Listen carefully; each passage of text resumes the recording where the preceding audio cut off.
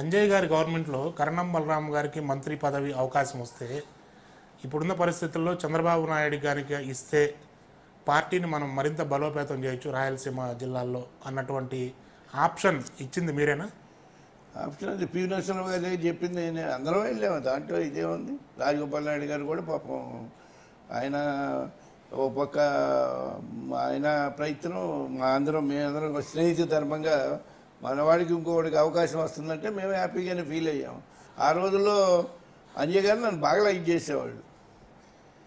ఆయన ఎంత ఇది ఉంటుందంటే సింపుల్గా మనం ఎక్కడికి వెళ్ళాము ఇందాక అన్నాడు అంటే టపీమని ఆయనకి అక్కడ ఆ పందిట్లో ఉన్నాడు అందరూ కూడా అప్పుడు కూడా బీచ్ మంత్రులు చేశారు 63 సంఖ్య కావాలని. అది సందర్భం. ఇప్పుడంటే తర్వాత మంత్రి అయ్యాడు, తర్వాత ఇక మ్యారేజ్ కావటం, తర్వాత రకరకాల ఇవన్నీ ఉన్నాం. ఎక్కువ కాలం మేమంతా కూడా దాదాపు కలిసే పని చేసుకుంటూ ఉన్నాం. కానీ మంత్రి పదవిని వదులుకోవడం అంటే అంత ఈజీగా ఉండదు కదా. మంత్రి పదవిని వదులుకోవటం అంటే మంత్రి పదవికి నాకు ఏమాత్రం ఇది అని అనుకున్నా నాకు ఆలోచనలు లేవు. నాకు ఎంతసేపటికి ఏంటంటే నేను చెప్పింది జరగాలనేది ఒక తాపత్రయం మటుకు ఉంది. అప్పుడు ఉంది, ఇప్పుడు ఉంది. మన లైఫ్లో టెన్యూర్లో అది అదే విధమైనటువంటి ఇది ఉంటుంది. అది ఒకటి తప్ప.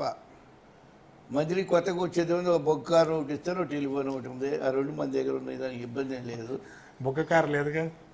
బొగ్గ కారుతోటి బొగ్గ కార్లు ఉన్నోళ్ళే మన దగ్గరికి వస్తుండే, ఆ కార్లో తిరుగుతుండే. ఏమైంది? బొగ్గ కార్ల కోసం నేను ఆశపడ్డాడు కాదు అని వీళ్ళందరూ ఏదో ఆశతోటి ఎదురు చూస్తున్నాడు కూడా కాదు. కొంతమంది కోరికలు ఉండొచ్చు, ఇంకా ఎఫిషియెంట్ పీపుల్ కూడా ఉన్నారు అప్పుడు. అవునా, కొంత అది లాబియింగ్ని బట్టి కూడా అప్పుడు పనులు నడుస్తుండేవి.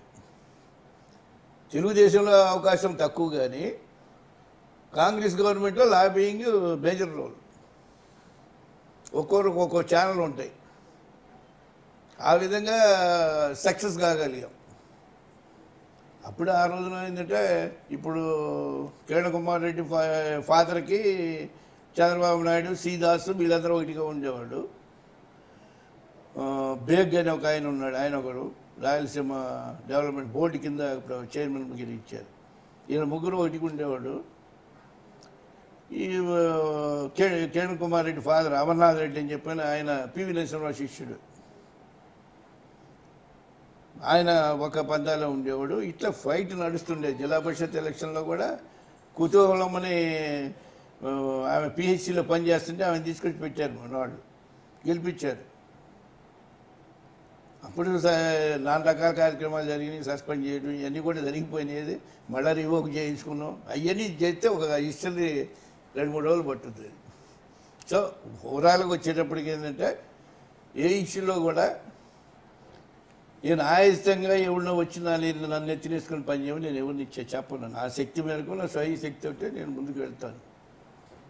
నేను కరణం బలరాం కృష్ణ మూర్తిని.